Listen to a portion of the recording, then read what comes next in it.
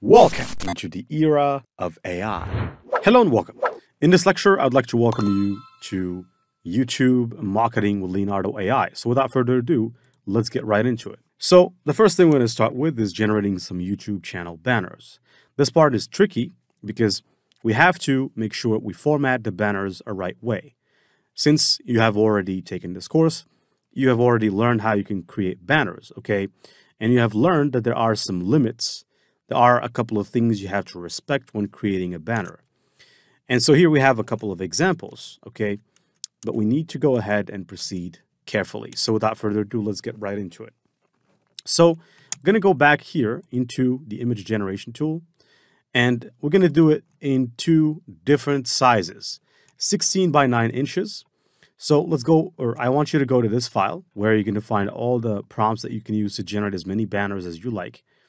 So I'm going to go and take, let's just say, one, right? So I'm going to go with the Gamer Zone one, and I'd like to copy this. All right, so I'm going to copy this right into the Leonardo Phoenix prompt. Paste. Now I'm gonna add another element, which is going to be text is centered, right? Text is all centered precisely in the center of the design, okay? Because I want to make sure that the text is in the center. That's the first iteration. The second iteration would be to go and change the size to 3 by 1 inches, okay? And then click generate. There are two ways of how you can work this out. Second is go to canva.com. So inside of Canva, I would like you to click on create a design, all right? So inside of Canva, look for YouTube banner. And this is usually the one you should be looking for. I've already shared with you a doc or PNG that can help you out when it comes to formatting your banner, but I am happy to share it again, right? You'll find it in the resources of this lecture. So if I search for banner, this is important. A reason why is because it's what's going to help you to know the limits of where the text must not exceed a certain area. We've explained this. So this is the safe area for phone. This is what people see on the phone. It's in the side of the red zone. The green zone combined with the red zone is what people see when they are looking from a computer. And the entire design is what people see on TV. Without further ado, let's go back to Leonardo. So here we go. We have the first one. So this is the first one. Now, let's actually try to format this the right way. I'm going to take the second one instead of the first. Going back into the design, I want to make sure that it's exactly inside of the print area. So first of all, let me reduce the transparency, lock the position. Then what I would like to do is simply drag this over to here. I would also like to go and reduce the transparency so that we can see if everything is in order.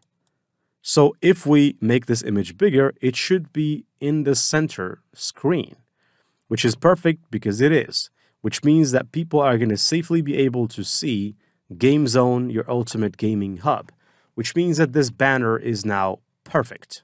All right, perfect. Now let's generate a second banner. I'm going to duplicate the first page and remove this image.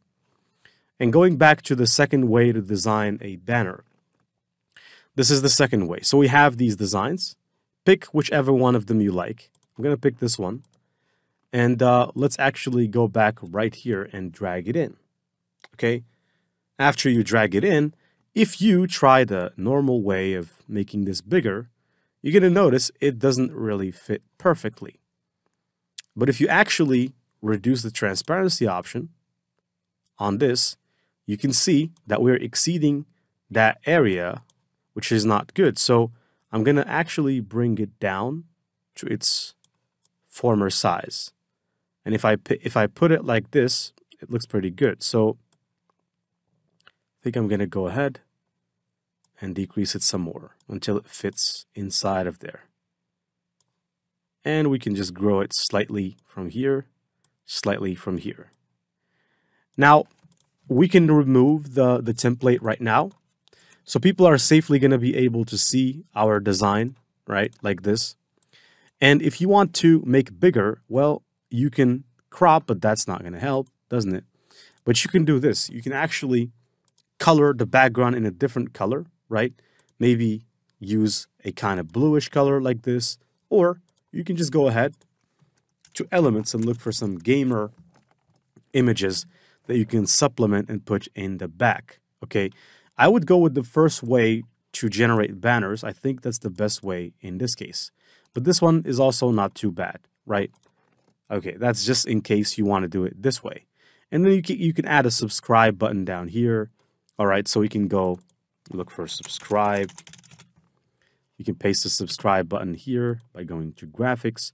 There's plenty of buttons. Let's say you want to pick something like this, and we can make it smaller and place it down here, right? Okay, and you can add even more elements.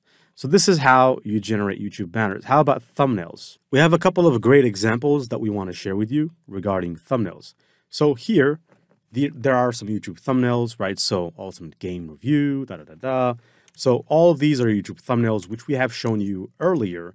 And you can generate these thumbnails using Leonardo Phoenix. So let me show you how this is done. So here we have shared a couple of prompts with you that you can utilize. So for the most part, here we have the first one. It's a mobile review channel, a DIY projects channel, a cooking channel. All right, I like cooking, so I'm going to go ahead for the second one, right? Design a thumbnail for a cooking tutorial video. So let us go ahead and copy that one. So I'm going to paste it right here, like so. Generally, the size of a YouTube thumbnail is found inside of Canva. It's generally landscape size. So landscape size should do perfectly. But if you want to format it perfectly, then you can generate the image inside of Canva, inside of Leonardo, and then format it in Canva, right? You can maybe add some layers to it. Now, this is about cooking. Let's say you want to add a layer.